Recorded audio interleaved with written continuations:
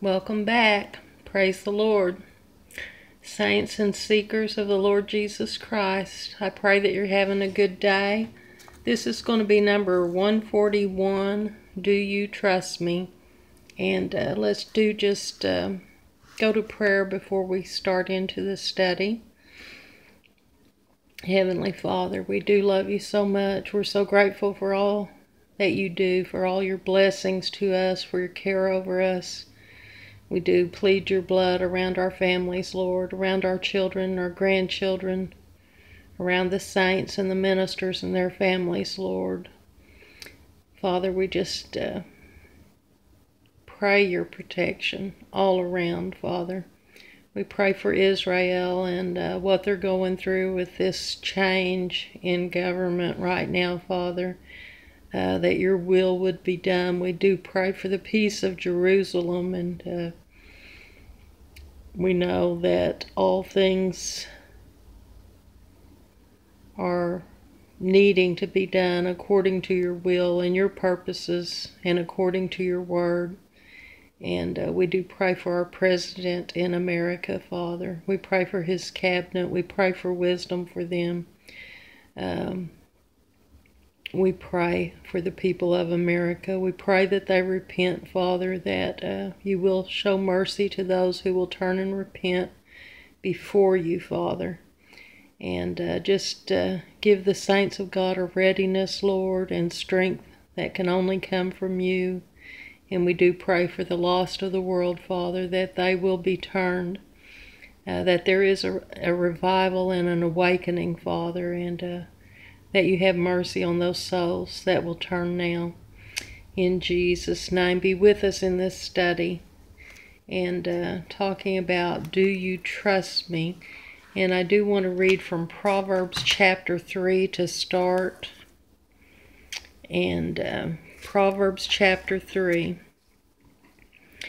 My son, forget not my law, but let thine heart keep my commandments. For length of days and long life and peace shall they add to thee. Let not mercy and truth forsake thee. Bind them about thy neck. Write them upon the table of thine heart. So shalt thou find favor and good understanding in the sight of God and man. Trust in the Lord with all thine heart, and lean not unto thine own understanding.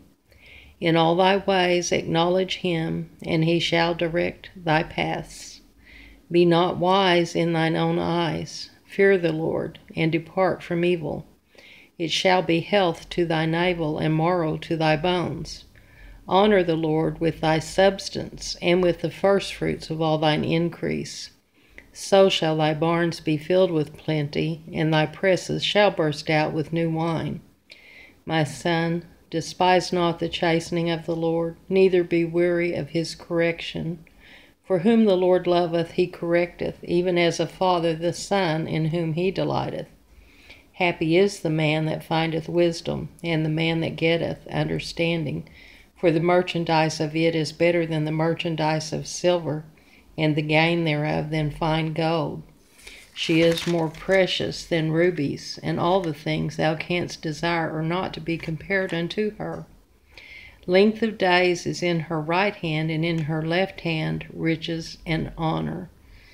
And her ways are ways of pleasantness, and all her paths are peace. She is a tree of life to them that lay hold upon her, and happy is every one that retaineth her. The Lord by wisdom hath founded the earth, by understanding hath he established the heavens. By his knowledge the depths are broken up, and the clouds drop down the dew.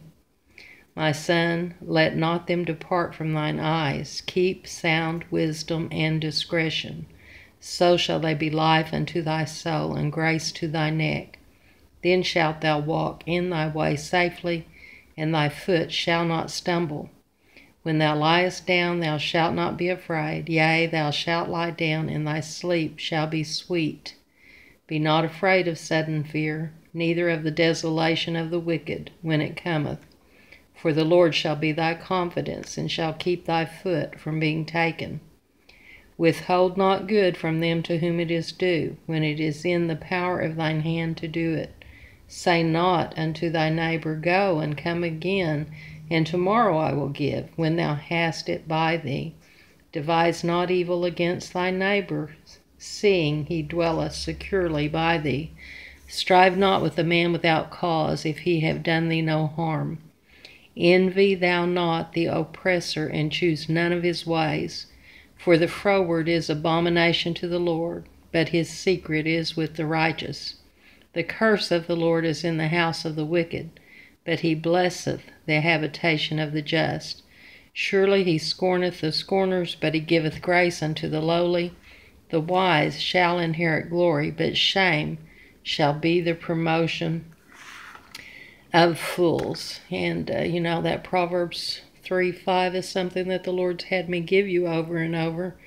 Trust in the Lord with all thine heart, and lean not to thy own understanding. And I know I've shared a story before about praying for my eldest son when he was out in the world doing things he shouldn't have been doing. And over and over praying till I just got exhausted and lay back on my bed one day and just spent, just done all I felt like I could do, and just told the Lord, I don't know how to pray for him anymore. And as soon as I said that and admitted that to the Lord, he spoke to me and said, Do you trust me? And I had also relayed to you that at a revival meeting after that the pastor had us all say out loud, I trust you, Lord, 3 times. So, the Lord knows how to speak to us, and he's just waiting for us to give it all to him sometimes. We think we've got a magic formula to make things happen if we pray enough. There's even some organizations that tell you to say a prayer so many times and you'll have this or that. But God doesn't work by our formulas. He works by our trusting in him completely, for him to do things his way, and for us to trust that that outcome is going to be a good outcome when we let him work. I know one time when my youngest son was in middle school, I had this job and I didn't get off till 6. So between time school was out until that, he had this time unsupervised. And he was at the age where it's not like you could get a babysitter for him or something for the 3 hours to make sure, all was going well there. And I ended up quitting a job by faith because I was so concerned about the trouble that could be gotten into that 3-hour period when there was just no one around to watch over him.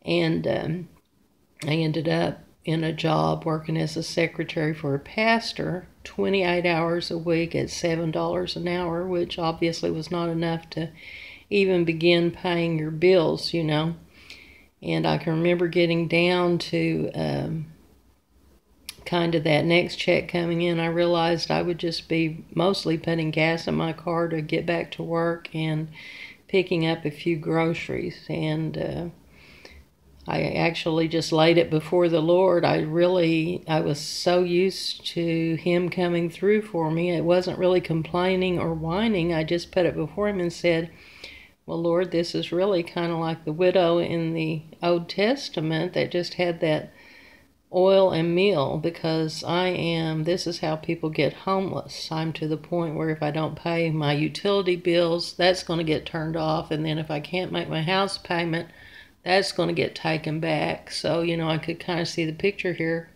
Obviously, my job was not going to meet this. And the Lord spoke to me to prepare a resume. Well, I had a license to teach, and we were 9 weeks into a school year, so I can remember kind of questioning him and saying, well, it's really too late to get a teaching job at this point.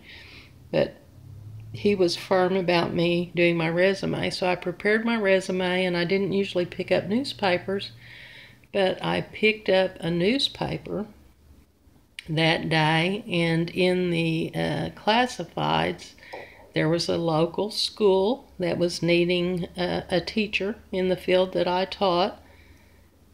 So something had happened. And the Lord just knew this isn't just all coincidence that's happening. It's just that the Lord knows everything, And he had me prepare that resume, and I was ready to go, I had it ready. So I put my little packet together and went out to leave it at the office. That was all I was going to do, just a resume. Well, the superintendent had me come. This was like an emergency. They needed a teacher. This teacher had had a health problem come up and simply could not return to school. And so the superintendent called me in there when he knew someone was leaving a resume and hired me on the spot. And I started work that Monday. So, there's going to be a lot of changes maybe. We have so many circumstances happening in the nation and around, and in and of ourselves, we don't know what to do. When crisis comes, when change comes, if you lose your job, if you don't know how you're going to pay your next bill, you've got to trust the Lord. And He's asking you right now, do you trust me? And let's just say a quick little prayer for teachers and students right now while I'm thinking about teachers. Heavenly Father, we do just pray protection around our schools. We pray for strength for our teachers. We pray for godly teachers in those school systems that will not bow their knee to anyone or anything other than you, Jesus. And we pray for those students. We pray for protection. We just pray your hedge up in such a way that the enemy cannot send anyone into those schools to do any harm, Father. Just protect them all. In Jesus' name we pray. Amen. We are going to have to trust Him because we cannot control what is happening in this world. It has been prophesied and it is happening. So, you just have to think about it. Or when all these things are happening, are you going to be like Job, or are you going to be Job's wife? Are we going to be trusting God, or are we going to be cursing God? Are you going to be Lot or Lot's wife? Are you going to be Lot, obeying to get out of a condemned world and not look back? Or are you going to look back like his wife did? She was still wanting to be a part of that world. She wasn't ready to leave the world behind. And the Lord is requiring we leave the world behind. He wants us loving Him, loving His righteousness, and not this world's ways. And are we going to be like Noah's family, obeying God and preparing to escape destruction, listening to the Lord's warnings, His warnings through His prophets and messengers? Or are we going to be in the number of the mockers and the scorners and the party-hardy number that they're just careless about the destination of their eternal soul? They don't want to think about it. Do you want the Lord? Do you trust the Lord? Trust Him with all of your heart now, and ward off the attacks on your mind and do everything God's way. And train now to hear the voice of the Lord and obey. Our provision, protection, and eternal destination to be with Jesus in heaven are determined by our faith and obedience. I've been praying for 2 weeks for someone, interceding, and I found out today how discouraging their circumstance is. And I was able to encourage them to trust the Lord now with all thine heart, because that situation is something they can't control. They can't do anything about it. And we have got to get to the end of ourselves thinking we can figure it all out, and that we can take care of everything, because we just can't.